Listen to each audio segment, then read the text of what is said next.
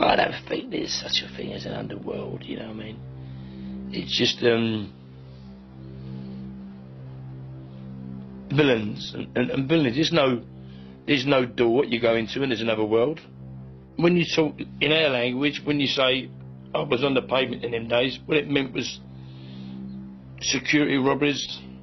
I mean, it meant bank robberies, anything like that. You got 50 or 60, 100 grand in it, and you're cutting out between each other. Of course, that's very exciting, isn't it? You wouldn't think it is? I know you would. And I heard a couple of bangs, and Cooney was dead. Ambrose had one in his stomach. If you pull a gun on me, you're going to fight a life out of me, right? And you put it back in your pocket. Well, I know what I've got to do with you tomorrow now, don't I? They were both crazy bastards, you know what I mean? It wasn't just one doing all the villain and one not. I mean, you had to fear both of them. So when they come at you, they'd come together. Everything they did together. Working didn't become a way of life. You know what I mean? I was taught from an early age that crime didn't pay, but the hours were good.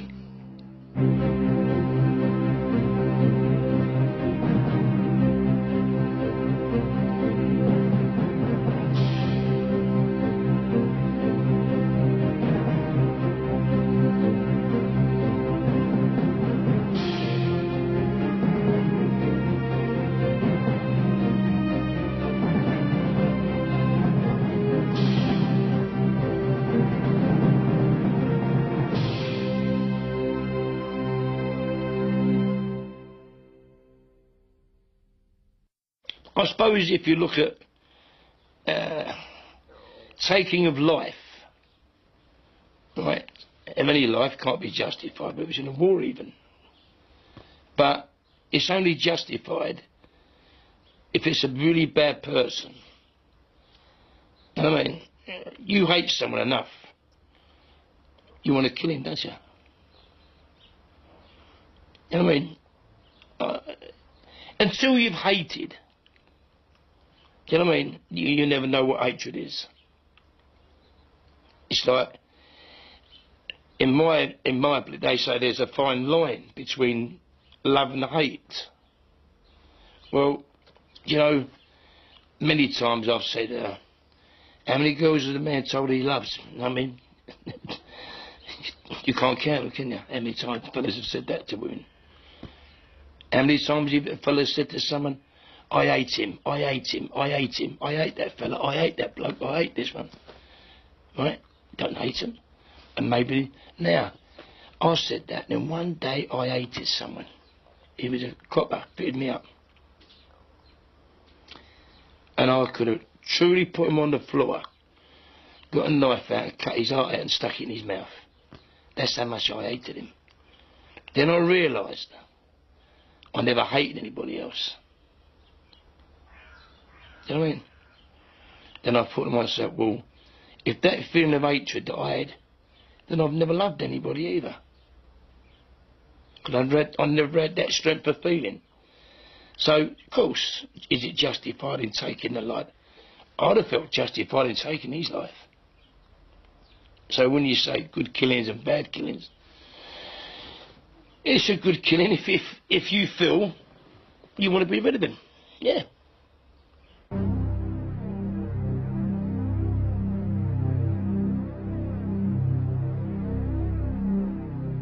I was brought up in originally in Angel Islington, and then just after the war, and then I suppose I was about 14, I think, something, 14, 15. I moved out to Carshalton. You know, then I spent the rest of my time there, but I used to keep going back to North London to see my pals up there. Most of the kids after the war, you're coming from sort of where we came from, North London, Angel. Everyone, when you say petty crime, was all involved in some petty crime. I wouldn't call it petty crime really then. If you was out doing like breaking in and robbing cigarette wholesalers and doing things like that's not petty crime, is it? You know what I mean? Shoplifting is really petty crime, which we did when we were school kids. That type of thing, like, you know, we were shoplifting as kids. But you graduated into something else. And it wasn't a question, wasn't on no blame to your parents, it was just the way things were in them days. The people we mixed with. You know. It became a way of life. Working didn't become a way of life. I mean, I was taught from an early age that crime didn't pay, but the hours were good. So I suppose that's what it is. You know, we don't. You just fall in line the way things are.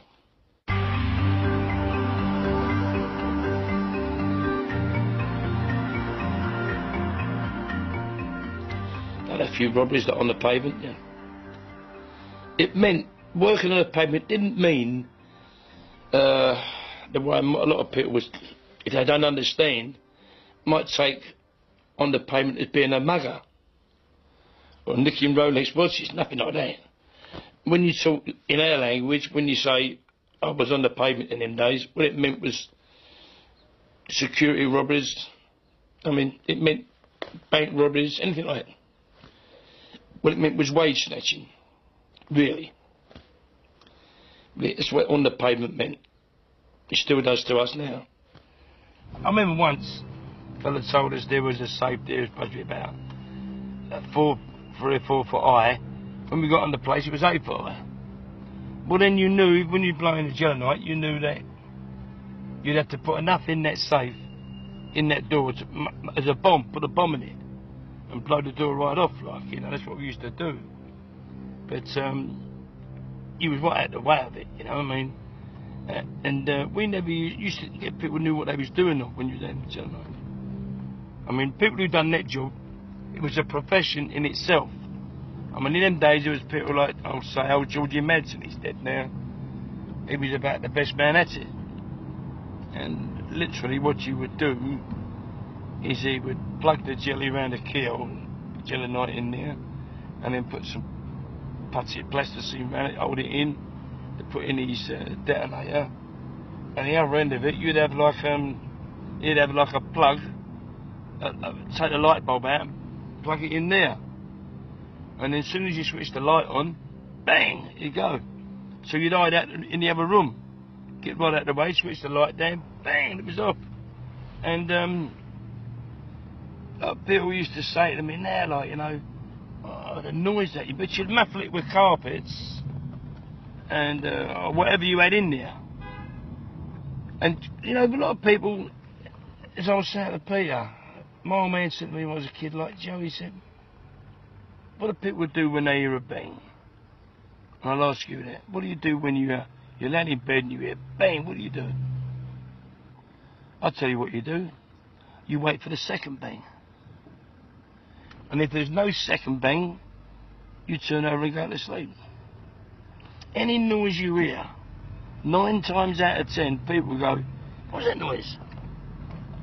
And instead of jumping out of bed, they're waiting for the next noise. And if there's not a second noise, wasn't anything, and go back to sleep. So that's half the time. If you made that one bang, then you stop for a while, don't move. Make for anything sweet. I mean, then you go bang and get your money out of the safe. That's how that used to work with kids. A man who went and robbed somebody of their watch or of their wallet, he was a no good bastard. Do you know what I mean? You wouldn't have nothing to do with someone like that. Nothing at all. I mean, we was all proud of what we did. You know what I mean? And we'd all discuss robberies with each other. No one went out like robbing people on the streets. Any plan you go into, you know, whether it was a robbery or what it was, and to see it be successful at the end of the day, of course that'd give you a lift. It's good to see that, you know what I mean? Better than going to work, you know, sweeping the factory floor. Had to be, didn't it? What's so exciting when you get caught though? Then excitement wears off very quick. I'd much rather earn a bag of money than getting a cheque for the bank. It's very exciting when you're cutting up the money. Yeah, you've got 50 or 60, 100 grand in it, and you're cutting up between each other. Of course, that's very exciting, isn't it? You wouldn't think it is? I know you would.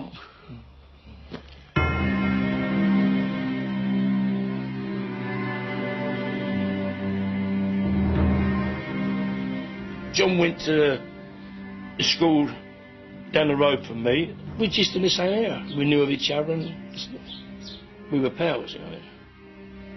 Well, you had, what, 6 brothers, didn't you? Billy, Jimmy, and you had John, and you had Ron, Georgie, Roy. And I said they all had the same code. And they were 6, they was like a firm in themselves, wasn't they? Oh, you'd be in more trouble if you come up against them than you would against the twins, yeah, in them days, yeah. Well, this is with the area, all round here, where I'd say, where me, Johnny and his brothers would be. This was our plot, really. This is the area that we hang around. More Mayfair. And up there would be Soho side. We went there sometimes, not so much though. But we'd be mainly around here. In Mayfair and in clubs around here. The upper market, as you would say. There's a crowd of us, yeah. It was like a football team. I mean, everybody did their job. But it wasn't different skills. But if one ain't pulling his weight, you leave him out. We didn't run the West End. We run what businesses we had in the West End. I mean, to say you run the West End, there was lots of businesses there. We didn't run them, you know what I mean? Well, all we did, we had our interest in it. The Astor Club, what we were looking after, Bagatelle Club, and there was the Colony. You know, we was getting a living out of them. So obviously we'd be in there most nights of the week. We wouldn't be working on the door. In them days you didn't have bouncers on the doors. You had a uniformed commissioner standing at the door, and if we was looking after that governor's interest, the owner's interest, we'd be inside the club, sitting down at a table, having a drink or a cup of coffee. We'd be standing around the door like with evening suits and bow ties. So that was different. This is Berkeley Square, and we're coming down to where the Colony Club used to be. That was where George Raft and the Americans had their place. And Dino Cellini had the casino down here. And the Astor Club, I'll show you where that used to be. There was the Astor Club. See where them tables is outside? That was the door. That was the door, rather, to the Astor Club. Well, the Astor Club was drinking in cabaret, and if you read the craze books, that's where they was the night before they got nicked, yeah. Well, everybody used that. Who was anybody? I mean, most of the chaps used that place. The Astor Club. That's where we are. And we used to look after that, me and John. If you got 300 quid out of a club for looking after it, 300 quid in the 60s was a lot of money. A week, wasn't it? By the time you all shared out amongst you, like you all, and then we had a casino, the Olympic Casino. Me and John used to look after that. Only because he wanted to put us in there, the owner. And we used to sit in there every night, so we get a few quid out of there. It was only because the man wanted us there. If he didn't want us there, we wouldn't be there. We wouldn't have gone. He used to ask us to go there and look after him. When people tried to cheat in there, he'd tell us. We wasn't allowed to gamble. We wasn't, like, you know. I remember one night I went in there and Talisa Ballas, the actor, I was gambling on the table and I'd gone skin. And Demetrius was in his office. He didn't see me gambling, right? And I was betting in like 50s and 30s, and I'd done a few £100. It was like money in them days, you know. And all of a sudden this geezer walks in behind me, and this is Alice. But now I'm down to like £2 on the box. You know what I mean? And he's leaned across the arm, and he's half drunk, he's got a girl on his arm. And he puts down like a £20 chip in my box. I've got the £2 there. And I know the cards come up, and I had 16. And I said, no card. Then he said, card. And I turned around and I said, no card. He said, card. And I said, look, mate, it's my box. So he went, yeah, but I've got £20 on there. I said, I'm going to give a fuck with you, James Bond. You're not a James Bond film now, you know. And we had an argument. And Dimitri came running out of the office. Oh, I ain't looked at me, not to gamble with him. Said, blah, blah, blah. I said, I'm losing. So he went, okay. And I'm losing about £200 or £300. He's picked up £50. Chips in, yeah, Joe. Don't gamble. Because he want to have arguments, but I thought, fucking nice, I've got £50 there, and I can't gamble no more, like, you know. In the casinos, if someone knocks them for money, then we'd go out and get the debt in. But if we get a commission on their debt as well, we get paid extra. We'd never threaten anybody to get their money in. That was old-fashioned, and it's just for the films. We'd ask people nicely, but the presents would be enough. And we'd say to them, like, how do you intend to pay this debt? But, you know, there was big debts. I mean, I remember we got some debt for the Cherry Broccoli, remember him? Made all the James Bond movies. Yeah. We went and got a debt off of him. That was for about 40 grand, but he got a bit, he tried to get a bit tough of us. He wouldn't see us, and eventually he did see us. And when he did, he had all his minders around him. But we said, what the fucking hell are they? We don't care about your minders. Then we went a different way with him. We owe this money, you got to pay it. Well, the minders knew us. Do you know what I mean? And they just didn't want to know. He paid. I think he paid the same day. I can remember one night we were sitting in the Colony Club, George Rath's place, right? And we were in the restaurant, and I was sitting there. George Rath was here talking. Ronnie Craig was here. John was here. Johnny Nash, and Reggie. And all of a sudden, George Rath said, "Oh, I was talking about Humphrey Bogart and all that, you know, the old stars, Cagney." And we was having a good laugh. And all of a sudden, someone come in and said, oh, Mr. Raft, Sinatra's just come in the casino. So he got up. He said, I've got to go, boys, because Sinatra's just come in. So we all went, okay, lovely.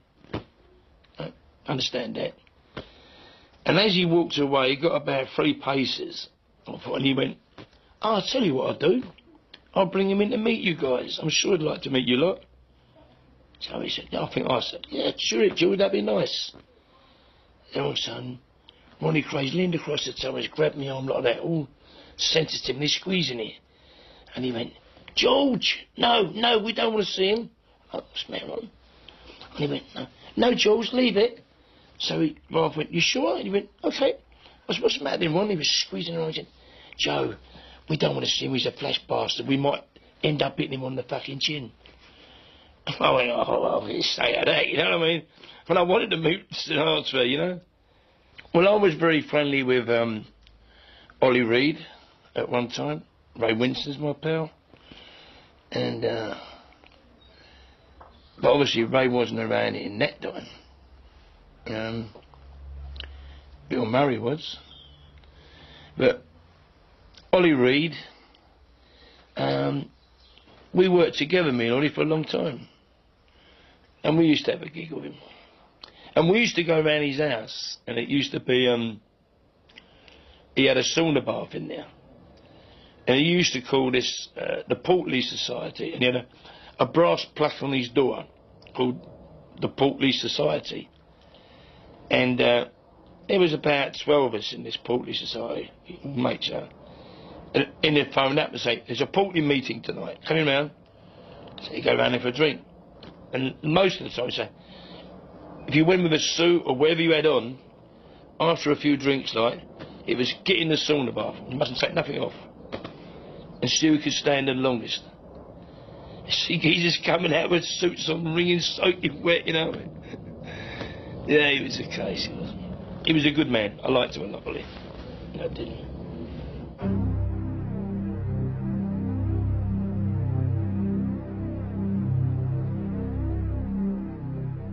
If a man carries a gun for the sake of carrying it, and don't pulls it out and don't use it, he's got to be some fucking idiot, surely. Because if you pull a gun on me, you're going to fight a life out of me, right? And you put it back in your pocket. Well, I know what I've got to do to you tomorrow now, don't I? You know what I mean? All you're doing is telling me what I've got to do. So, any man who pulls that and don't use, he's got to be some sort of idiot. But no, none of my pals used to carry guns.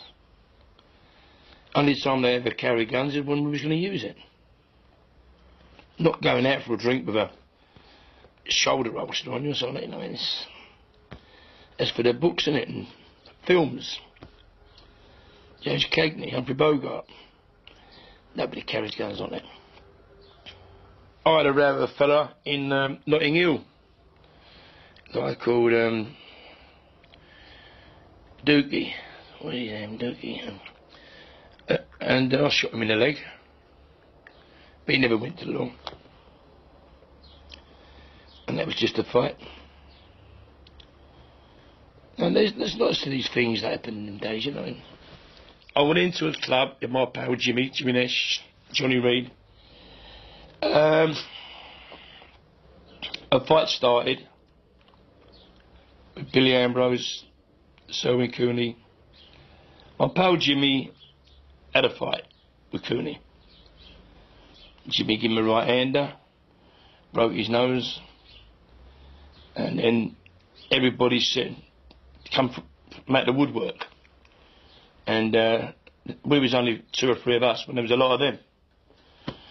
And I don't know what was going on. There was bottles going everywhere and soda siphons. And I heard a couple of bangs. And Cooney was dead. Ambrose had one in his stomach. Oh, and then I got nicked. Who pulled the gun? I don't know. I asked Jimmy who pulled the gun. He don't know. I don't know. None of us know. So, who pulled it? I don't know. But none of us did. So, all I can say is, I've said it before, he must have stepped in the way of a passing bullet.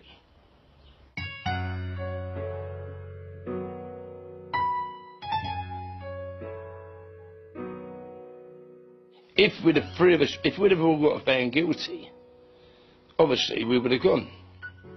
And I suppose I'd have been well choked by now, wouldn't I? You know what I mean? I'd have been well choked. But, yeah, sure. But there was, being so young in them days, I suppose, we didn't, I don't know whether we took the seriousness of it. I mean, because I can remember walking around the yard, me and Jimmy Nash, and Jimmy, like, is one of the standest guys you'd ever meet. You know what I mean? My partner was. Well, he's still there. He still is. But he was fucking mad as a martier. And we're walking around this yard, and there was this, I remember this screw standing there. And every time we come past this screw, Jimmy said, like, keep doing neck exercises, you know, like that. So we're both doing that, you know, like that. And he kept going past, and the screw said, what are you two up to? And Jimmy said, we're doing neck exercises. Right? So I said, what? He said, we're trying to make our neck fatter than the red so the rope will go like that. Well, the screw said, you're fucking mad, the two of it, like, you know.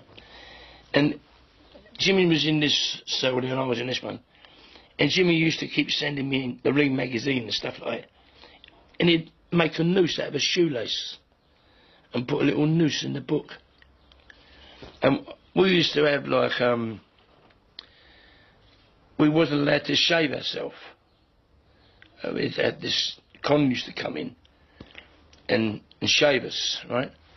So we'd sit down and shave, and when I got up to have a wash at the sink, there's a big mirror along like that. Jimmy be standing there under the wash as well. And I'd look up and Jimmy going like, oh, my fuck's sake, it. I mean, it was a worry, like, you know what I mean? But that's how he was. Looking back on it, you can laugh over it now, you know. And I suppose it's an experience, isn't it? No, it's an experience. I was worried. I was worried when I put me on the pillow. But I remember there was a guy in there, he was waiting to get hung. His name was Gypsy Jim Smith. And he killed a copper in Plumstead. And copper fell off his car. And he said to me, he said, are you frightened, Joe? And I said, yeah. And he said, always remember, he said, look at that screw, look at him over there. He said, look at your family. He said, everybody's got to die someday. He said, if they sentence us to death, the only difference between us and them would be we would know how and when. He said, they don't. And you know, I started looking at people like Screws even. You know? I'm thinking to myself, well, what do you worry about? Yeah? You're going to die. The only difference with me is I know how and when. You don't. And I started, you know what I mean? Repeating that to myself. It became an answer to the problem that I had. All you talk about is crime. You learn, you get to know a lot more criminals, you get to know a lot more people. I don't so much as you don't learn no more about the crime, but what you do learn is people and what they're doing, you know what I mean? And you do the same thing. I mean, them days we was blowing safes up with gelignite. Well, I never learnt that at school. But you learn that sort of thing in the nick, you know what I mean? How to pack the safe, how to muffle it around and plug it in the light.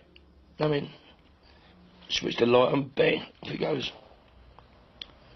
You learn that from other people with a mouth.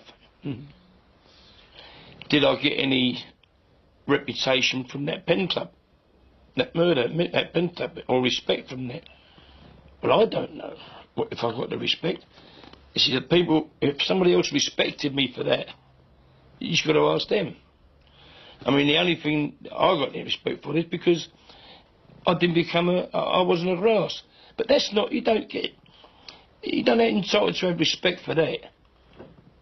Because if you get nicked with another fella, or you get nicked and the other fella don't, because you don't grass him, it doesn't mean to say you've got to have any respect for it, because you've done what you're entitled to do.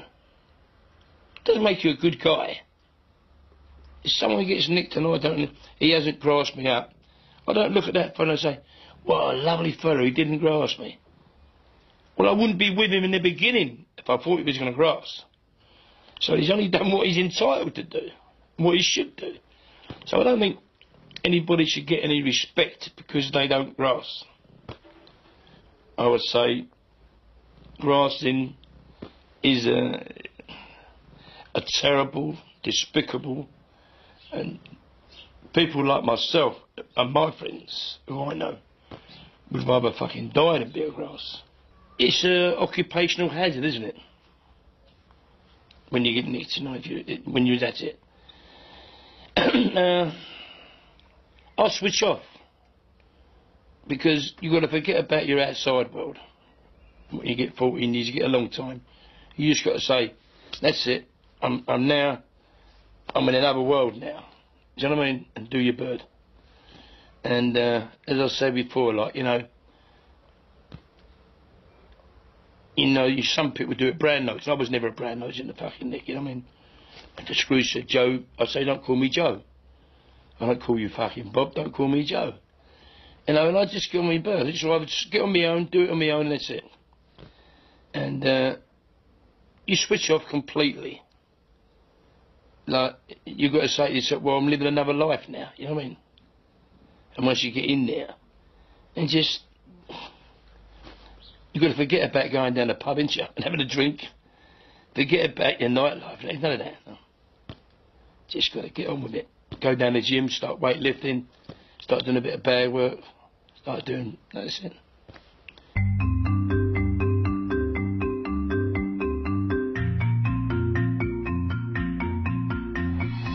I've always said you don't get a boxer from Eton College. He doesn't come from any university. Boxers come from normal working class backgrounds. But you still like the sport as well. You didn't just go into boxing because you could look after yourself in a fight. And when I went into boxing, because I loved the game, really. But at the same time, it was to look after yourself as well. But, you know, the fight game is just, it's in you. It's either in your blood or it's not. I mean, that's what it is. It's either in your blood or it's not there. And it was in my blood from an early age. I went on to the fairgrounds, travelled with the fairground, boxed with them, or Sam McClean'S booth. I was with them for about, travelling for about 12 months. Then I went professional. And I came back and I had 22 fights. And I lost the first one to a fighter called Paul Gormley. And I lost the last one at Wembley to a fighter called Maxie Beach. And he stopped me. That was the 2 out of 22. I lost. I won the others. Then I went into promoting boxing. I was the first man to put an unlicensed fight on with Roy Shaw. And me and Roy Shaw, we earned a few quid out to go.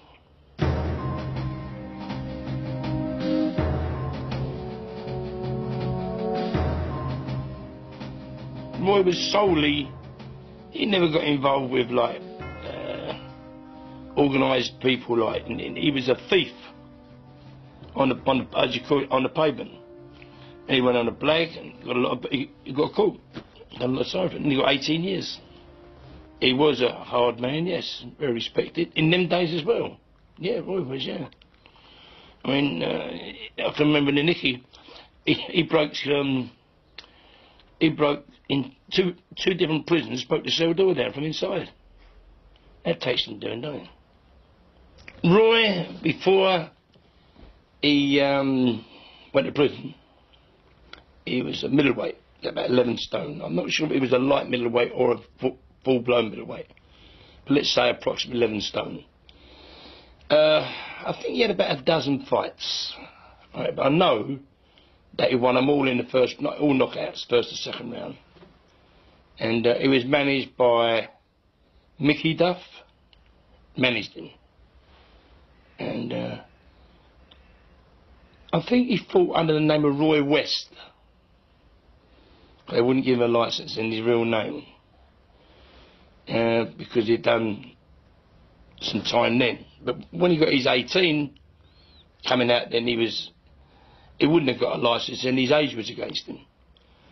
Well, during his stay in prison he put weight on the weights and that, he blew right up big and strong. And he came out and it was a question of,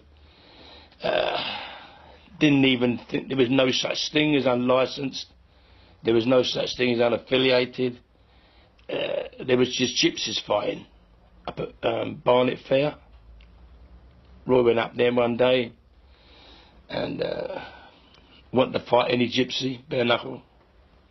When they found out who he was, they said, there's only one man for you, that's Donny Adams. Let's come back, and I said, well, let's make a meal of it, put the fight on properly. So we had our own referees, we had our own trainers, seconds, timekeepers. I mean, if you was an ex-fighter, you could referee the fight. Rules.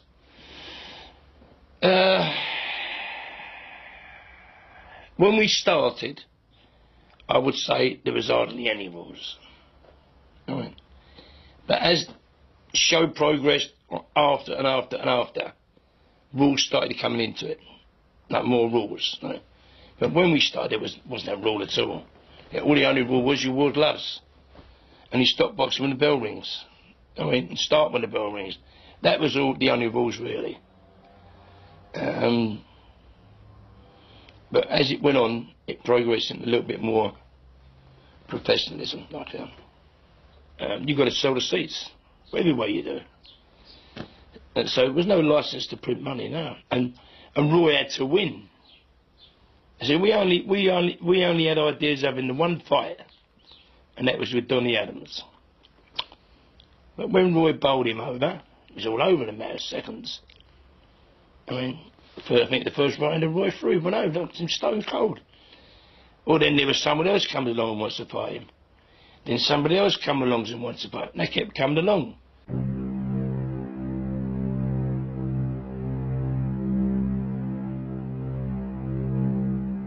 Well, I knew the Krays from their boxing days, when they was managed by Jack Jordan.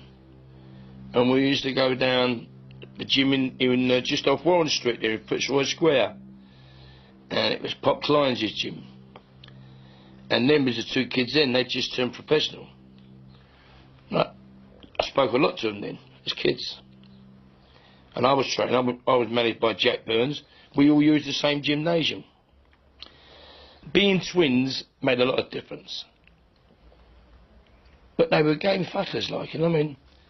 I can remember when I was a kid, we'd heard about them running around the East End. It was mainly around their own area. I mean, when they went into a pub once with a couple of swords, a load of doffers, just the two of them, sort of back to back, and unloaded people with them, with the swords, you know what I mean? So, and it was the charisma that they set up, always very smart, being identical twins when they was younger, very much alike, could hardly tell the difference.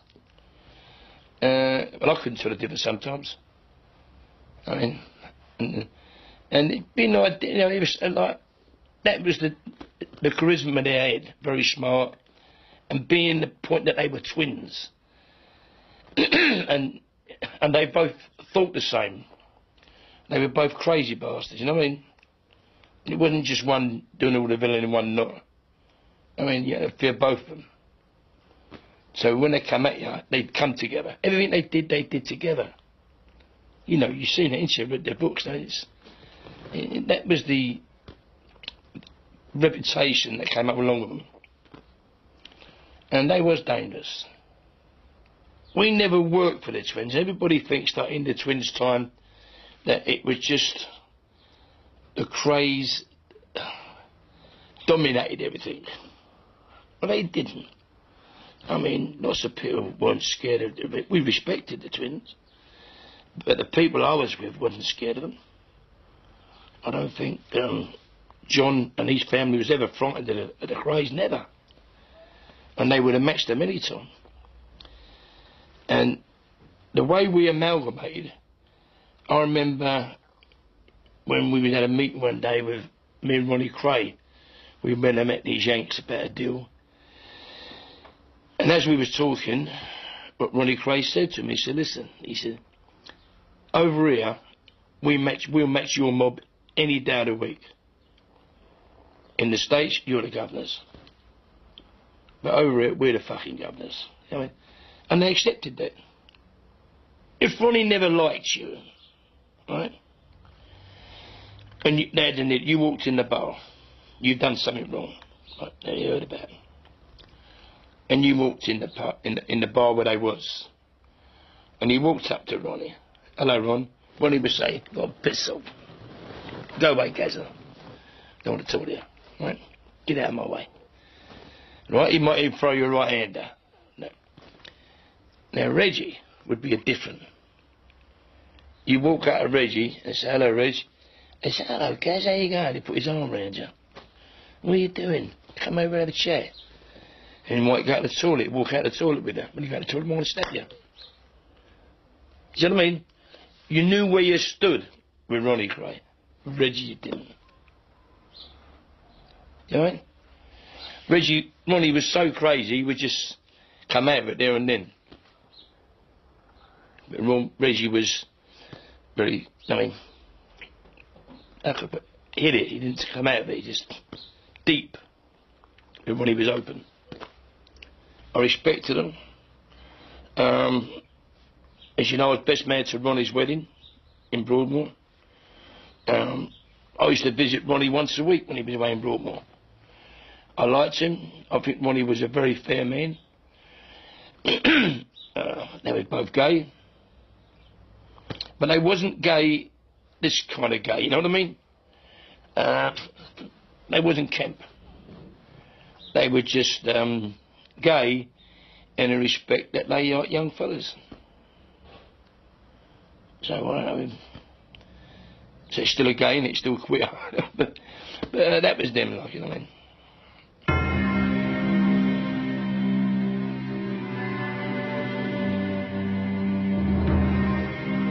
But I never knew him as Jack there. And all I knew him was Dennis. Or Matt. That's how we knew him. He wasn't a slag. He was a very, very staunch guy. I remember Ronnie phoning me up, not once, 2 or 3 times, and saying to me, Joe, will you tell Mac to shut up? What's he done now? He's going round saying he's going to kill us. And when he sees any of our firm in a club, he's walking up and saying, like, oh, you work for the Slade twins.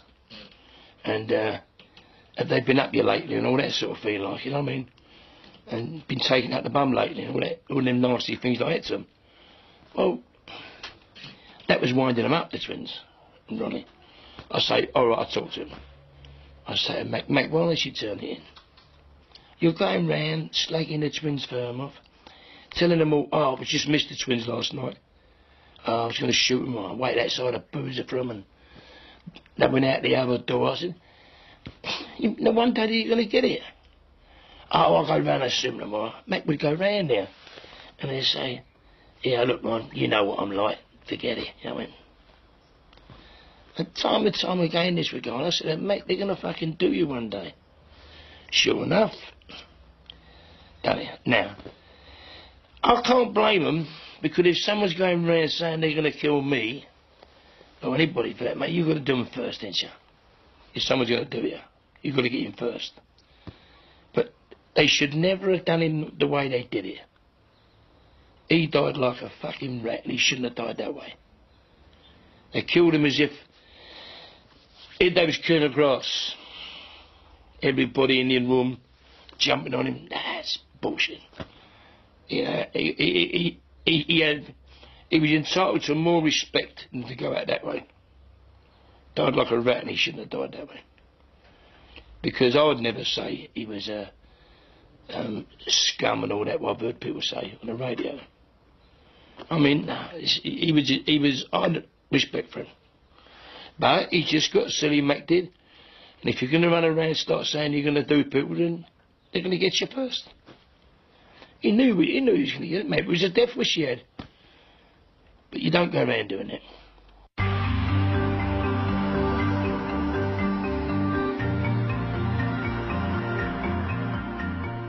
There was Waggy. He was partners with me and John. And he had me and Johnny over for a few grand. I mean, Billy Hill it was, and he fucked us for a few quid. And Scott's Jackie had just come out, and then Jackie had a row with Waggy over it. Sorry. Next thing we knew, Jack Buggy went missing. Well, I'll tell you a funny story there. His mother, or his auntie, really, lived with his auntie. She rang me up. Went round to see her, and she said, Jack hasn't been home for about 4 days. So I said, oh. She said, well, he wouldn't go out with just a shirt on, not a jacket or nothing, and not come home, and not even phone. So, we heard through gossip that he'd been shot, right? And but that's all we heard, that he'd been shot. Only gossip. We never had no proof. Anyway, one night she was a spiritualist. his Auntie Meg. And one day she's phoned me up, Joe, I want to talk to you. I went round there. And she said, I had a dream last night, Joe. I said, yeah, what was that? She said, he's dead. I said, what did you say? She said, well, I dreamed I saw his hand, his arm sticking out the sea. She said, and I dreamed all I could see was his tattoo on his arm. That's how I knew it was him. She said, it was just sticking out the sea like that. I said, yeah. I said, she said, I know he's dead. And you ain't going to believe it. The next day, they found his body in the sea in Peacehaven. Right? It floated to the top. From the Navy were doing some manoeuvres. And where he'd been chucked at, someone had shot him and threw him over. His body had come up. Right? Floated to the top. And then it released all the change like the manoeuvres had. They took her down the morgue. And his body was decomposed. Right? So to identify him, they pulled the sheet back and showed her his arm. His tattoo. Is that amazing? Yeah, that's just God's truth.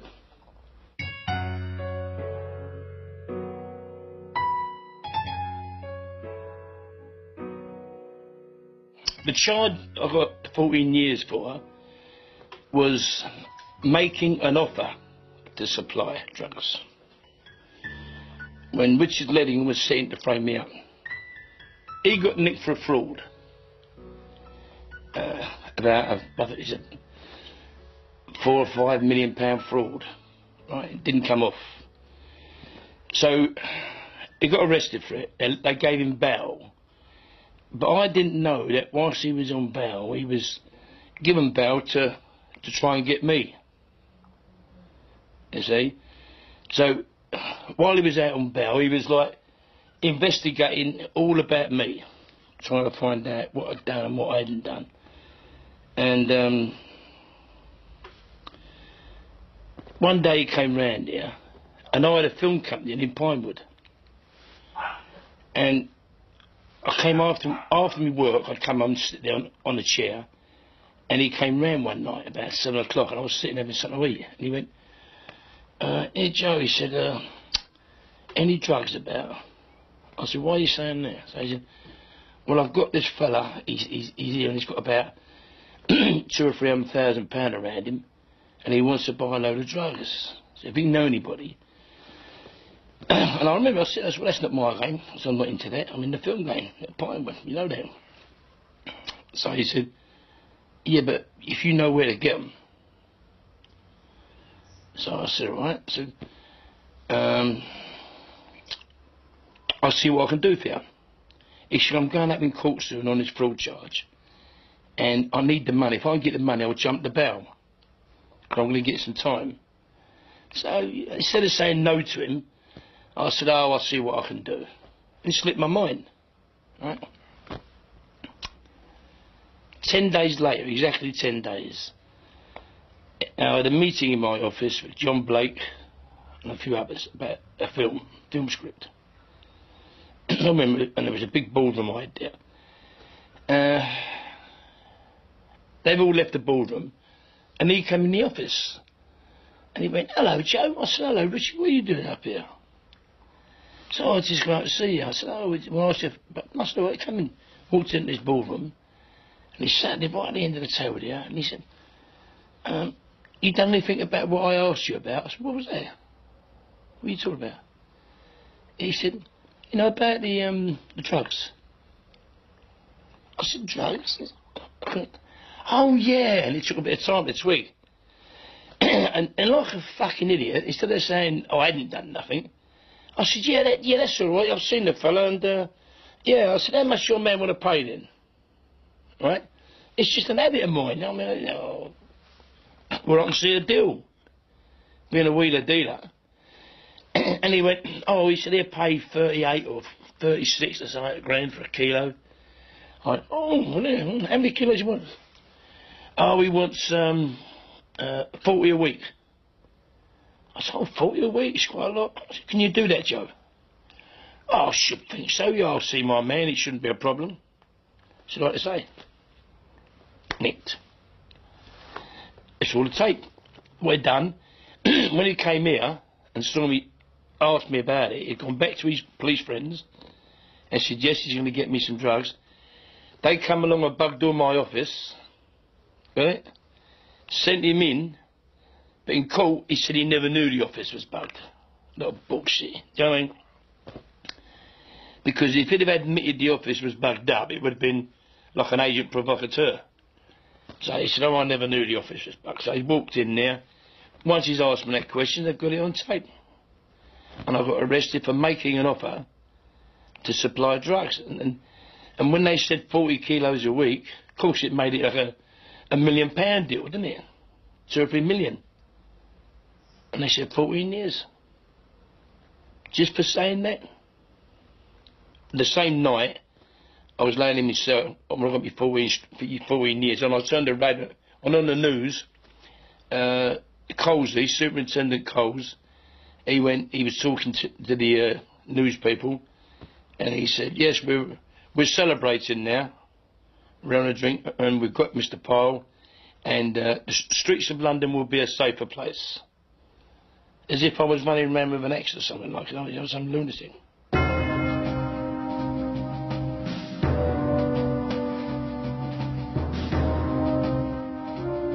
Why am I double A? Now, the book says this, right? That you have, if you have the means and the associates to escape, and if you do escape, you will be a danger to the public. Category AA means you're in a unit, right? In the unit is about, normally is about 20 of you. Right? 15 to 20 of you. You don't leave that unit. Everything you do is in that small unit. You have a small gymnasium in there. You have your own exercise yard. Follow? And you've got your own wall around the unit. So it's like a prison within a prison. Everything you do is done by a book. You've got a book with your photograph in it and your name. And if you go from one room to another room, to another officer, he takes you with your book. Then he signs it as he hands the book over to that one. Do you know what I mean? Everywhere you go, that book goes with you. That's what on the book means. So you just go by a book. And you're searched so thoroughly before a visit, after a visit, stripped right off, and stand there bollock naked, and you're searched, put your clothes back on, they go through your clothes. It's just that when you go to court, you've got like helicopter above you, escorting you, and you've got like about 2 cars up front, 2 at the back, sirens going all the way there. Straight to the court. And they must come back, always come back a different way when they leave the court. So we don't know the way they're coming back. Well, I was in the unit for about 18 months, 2 years, altogether. Then on the first trial, they said the jury was crooked. They said that I'd got at the jury, or some of my friends had, which I knew nothing about. So they got a retrial. And on the retrial, it's going to be 14. Then I appealed, and then I won the appeal. But the police jumped up and the appeal courts slung it out. But the police said, no, we want a retrial. So they gave me a retrial. Then on the third trial, I got found guilty again. But this time, he gave me 9 years instead of 14. So that meant I was nearly out. So I come out then.